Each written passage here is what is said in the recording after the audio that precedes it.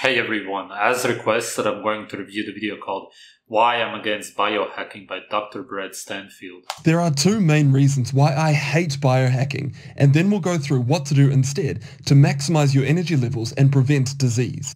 He actually hates it. Wow. I am for sure also against biohacking, and that's because you can't hack your biology, and that's because you can't hack nature. As I always say, there's no way around nature. The first reason is that biohacking offers at best marginal gains and at worst damages the body. Let's go through 5 popular biohacking examples to give you a flavor of what I mean. The first one is the Wim Hof method and... Oh, I already love it. I've made so many videos against his method, the method of destroying your body. Ice baths. The Wim Hof method is a multidisciplinary approach to physical and mental well-being and has gained tremendous popularity. It was developed by the Dutch... It has gained popularity because the mainstream media pushes it. Extreme athlete and multiple world record holder Wim Hof. This method combines cold exposure, breathing exercises and mindfulness meditation, and has been claimed to have a wide range of benefits, including improved memory, reduced stress and anxiety, and which doesn't make any sense because obviously your stress hormones go through the roof when you're exposed to the cold. And of course, you can also become anxious because of that. It would for sure make anxiety worse long term. Enhanced immune function, improved cardiovascular function, and increased energy levels, all of which should be evident after only 10 days. And luckily for us, a randomized controlled trial was published in October last year 2023, looking at the Wim Hof method. It was conducted in Switzerland, and the intervention followed the guidelines provided by Wim Hof. So it included cold exposure, breathing exercises, and meditation. And unfortunately, there were no positive effects seen on the cardiovascular parameters, perceived stress, or vitality. Moreover, the cardiovascular stress response and perceived pain during cold pressure tests were not affected by regularly performing. The pain during cold exposure, which should already tell you everything. If something causes pain, then you should probably not do it. The Wim Hof method. The authors conclude that according to the presented results, the positive effects of the Wim Hof method on cardiovascular and psychological parameters, as often claimed, cannot be confirmed. Based on the present results, the Wim Hof method should be questioned as a complementary therapy in cardiovascular prevention, and the people who conducted the study had no competing interests to declare. So there are only questionable benefits, but what about possible harms of cold water immersion? Well, in a 2015 randomized controlled study, it found that cold water immersion attenuated or blunted the long-term gains in muscle mass and strength. Yes, I've made multiple videos about this. I will link them in the description if you're curious about this topic. It blunted the activation of key proteins and satellite cells in skeletal muscle up to 2 days after strength exercise. To add to those troubling findings, the analysis concludes that the application of cold water immersion immediately after bouts of resistance exercise may attenuate or blunt the hypertrophic changes, as in, it blunts the positive effects of exercise. So before moving on to the next biohacking... Yes, and one of the main reasons for that is that it doesn't let the inflammation do what it's naturally supposed to. Your body creates this inflammation to repair the muscles for them to grow. The cold stops this process of healing. Example, if you enjoy cold showers in the morning or you enjoy ice baths, so long as they're not too close to exercise, then happy days, continue doing that. It's your health, your decision. But if the problem is that nobody likes to do them. you don't enjoy ice baths or cold showers and you're trying to...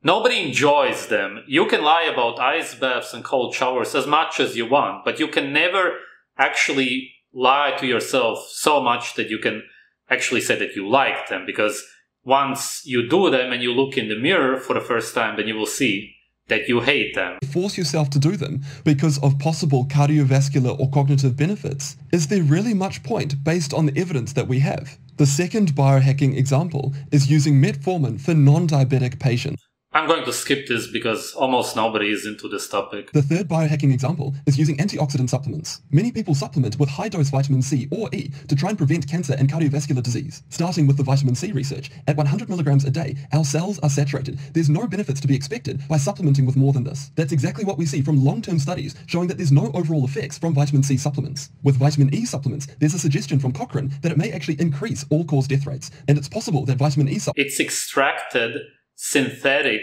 so-called vitamins, which are not actually vitamins. You gotta look into where these so-called vitamins actually come from. They usually don't come from actual natural food. They extract chemicals with a similar chemical structure to these vitamins, of course this is going to wreak havoc in your body, seeing as your body doesn't recognize these chemicals. Supplements disrupt the balance between oxidants and antioxidants. Again, questionable benefits and possible harms, particularly when we have a look at exercise. So when we exercise, we stress our cells, and that's a good thing. We release all sorts of oxidants, which signal to our cells that they need to become more efficient. Yes, they become more efficient because they adapt to the stress, but how is it a good thing to adapt to the stress? How is stress in any way a good thing? It only decreases your longevity. I don't know what his stance on exercise is. It sounds like he promotes exercise. I would like to hear more about it. So if we're taking antioxidant supplements, we blunt that oxidative stress, we blunt that signal. And multiple randomized controlled trials show that antioxidant supplements do blunt the positive effects of exercise, just like metformin. What are the positive effects of exercise, though, I wonder? In the first point, he implied, at least, that he's against stress because the cold exposure doesn't help with stress. He was implying as if it's not useful to do the cold exposure because of that, but at the same time, he says that there's some kind of benefits of exercise, but it's always very stressful. That he would at least have to admit. I don't know what he means. The 4th out of 5 popular biohacking strategies is intermittent. Wow, I really like that he mentions this. This is stuff that some of these brainwashed people really don't understand. Even though I've tried to explain it so many times. Really great points. I really want to see what he's going to say. Intermittent fasting. Now, I want to be clear. Intermittent fasting can be great for type 2 diabetic patients and patients who are trying to lose weight. It can... Yes, of course, it's going to help you to lose weight because you're going to starve yourself. That's needless to say. Otherwise healthy people using intermittent fasting to try and activate autophagy or the cell clearance process. This is because autophagy... It's not the cell clearance process. There's obviously no proof for that. Autophagy literally just means to eat yourself. That's exactly what happens when you starve. It's a sort of self-cannibalism. There's nothing in any way healthy about it. It doesn't simply clear out the dead and damaged cells. There's no proof for that whatsoever. You simply eat your whole body, all of your cells.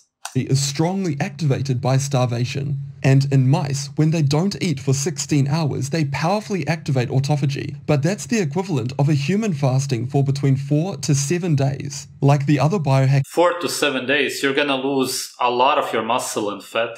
strategies, there are only questionable benefits. But here's the problem. Most people who practice intermittent fasting skip breakfast and they eat between 12 p.m. and 8 p.m. But we have multiple studies showing that eating a meal in the evening worsens blood sugar level control and it increases body fat percentages. There are also multiple studies showing that if we skip breakfast, we worsen insulin responses and we have higher blood sugar levels. Plus, most people who practice... None of this matters at the end of the day. You gotta eat when you want to eat, as long as the food is natural, of course. That's it, and that's because your body knows best. There's no scientist, doctor, or anybody out there who can tell you when you're supposed to eat. It's incredibly dumb and just an NPC behavior to eat when somebody else tells you to eat. Practice intermittent fasting aren't getting enough protein in their diet. They're not reaching the 1.6 gram of protein intake per kilogram of lean body weight per day. Again, questionable benefits and likely harm. Yes, exactly. Starvation will always cause harm, and that's because you're going against your body. As long as you eat exactly when you want to eat, as often as you want to, you're going to be perfectly healthy and happy. But if you starve yourself, you're disciplined like a slave who goes against his senses, then you're gonna feel bad. It's just super simple. The last one, it's also a topic that most people don't care about. So those are 5 examples of popular biohacks that have got questionable benefits and likely harm. That's the first reason why I hate biohacking. And the second reason is that if patients are concerned about those biohacks, they often prioritize those against what really matters for their health. Concentrating on biohacks often distracts away from prioritizing a great diet that's high A great diet of man-made vegetables which don't exist in nature. in lean protein. Lean protein, but you show egg yolks? Whole fruits and vegetables. Whole fruits and vegetables. Fruits I can understand if it's wild fruit, if you can even find it nowadays. But vegetables which don't even exist in nature, now of course, there's no need to eat that. It's only harmful. just like what you showed in this video. Nuts, seeds, extra... Nuts, seeds, all of those are seeds, and of course you shouldn't be eating them because seeds are very hard to digest. The ones that we eat nowadays are cultivated. They have seed oils if you eat them in large amounts, or especially if you eat extracted oils, which are harmful, obviously, seeing as we're not supposed to eat extracted oils from plants. The bioavailability of the protein is very low, and plants in general don't have over 15 micronutrients. No point. Virgin olive oil, salmon and avocado. Salmon, if it's wild caught, sure. Avocado, no point. And forgetting to avoid sugar, salt and saturated fat. Sugar, salt and saturated fat, you already promote foods which have sugar, such as fruit. Salt, I agree. Saturated fat, that makes no sense. You were showing the egg yolk before. I don't know who edits your videos. Saturated fat, especially today, because so few people eat it, is the most important macro and micronutrient, because there's micronutrients inside, which you could possibly eat. It's insanely important. It creates your hormones. It protects your nerves. A large part of your brain is made out of it. It's just ridiculous to say that you should avoid it. We also have to prioritize exercise, so a mixture of cardiovascular and resistance training. Too often people are looking for the latest supplement that will help them on the exercise journey, and they neglect the exercise itself. We need to prioritize sleep and appropriate medications where necessary. And if we step back to look at the yes, sleep is important. Exercise is not important in any way. It's only detrimental to your health. People who concentrate on biohacks, they lose sight of the goal. I would really like to hear what he has to say about exercise, because he's so right about cold exposure and intermittent fasting, not so right about what humans are supposed to eat. Evidence-based workout to maximize your strength. Of course, you can temporarily increase your strength by working out. Nobody denies that. You can shorten your lifespan if you want to lift more man-made metal in a man-made building, if that's what you want to do with your life, whatever. What is the best exercise? Caffeine, supplements. There's no videos from what I can see about exercise specifically. Health benefits of exercise, something like that. I would like to see it, because it's strange that he's so right about those other topics, but maybe he has never really looked into exercise. I'm really curious about that, because exercise does way more damage to your body than cold exposure or intermittent starvation. Proper starvation would do more damage than exercise if you would just starve yourself for a week straight. This is the only video which is sort of about exercise from what it seems like. 11 evidence-based methods to maximize muscle strength taken from... But maximizing your strength is something that you can do in the gym. That's just not healthy. I would like to see you say something about the health benefits of exercise, which don't exist, but I would like to see what you have to say. From the recently published review from the world-renowned professor of exercise science, Dr. Brad Strength, than concentric training alone. And if you're looking for a supplement that, along with resistance exercise, may further improve muscle strength. That's all just about maximizing your strength in the gym. It's really strange because he has these videos about reversing your skin aging, again, skin, anti-aging, all of which gets so much worse if you exercise. I'm going to link some studies in the description of this video about how exercise is bad for your health. Overall, it's great to hear somebody else point out how cold exposure and intermittent starvation isn't actually good for your health, how it doesn't have any benefits, and could actually, if anything, only be bad for your health and your longevity also, of course, because of how stressful it is. Exercise is more stressful than any of that. It's just really strange, which is why I said I would really like to hear his views on exercise, which I can't find on his channel. There's no denying that you can adapt your body to more and more exercise. You can run for 10 minutes, then 20, 30, and so on. You can absolutely adapt to it, stress your body, and decrease your lifespan by decades. Run a marathon and you're gonna die in your 40s and 50s. Totally, you can do that. And you can do weightlifting in the gym, become stronger, in the sense that you're going to be able to lift more and more man-made metal for no reason at all, except to stress your body and decrease your lifespan. That's all fine. Do whatever you want with your life. I really mean it. Do whatever you want. But how is that in any way beneficial for your body? It's not beneficial to die earlier. Dying is always detrimental to your health. You are the healthiest if you're alive. If you're dead, you're in the unhealthiest state your body can be in. Anything that decreases your lifespan has to be called unhealthy. Therefore, exercise has to be called unhealthy. I've researched this topic for years. I've read tons of studies, listened to lectures.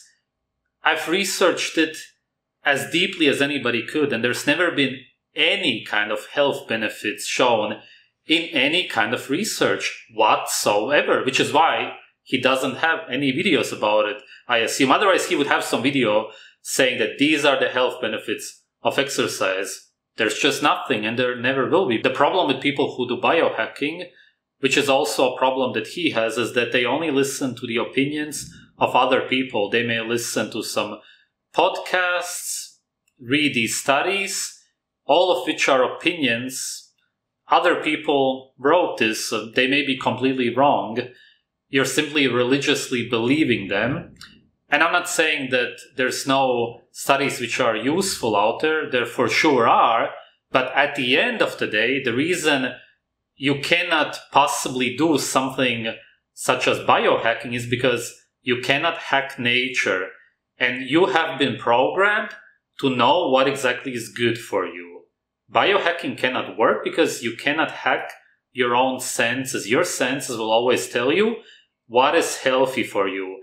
Cold exposure cannot be healthy because if you go into the cold water, then you want to get out of it right away because it feels bad, it's painful, it stresses your body. It's very simple. You don't want to do intermittent starvation because starvation feels bad. It can actually also even hurt your stomach, but even if there's no pain, you can right away sense the absolute stress that your body goes through when you're starving. Again, super simple. You cannot hack your biology. It has been programmed to know what exactly is good for it. Exercise can also never feel good for you, seeing as it's exerting to the body. It's incredibly stressful. It does cause pain. A lot of times if you overdo it, which a lot of people do nowadays, this is what you should understand if you're into this topic. And this is what this doctor also doesn't seem to understand. Thanks for watching.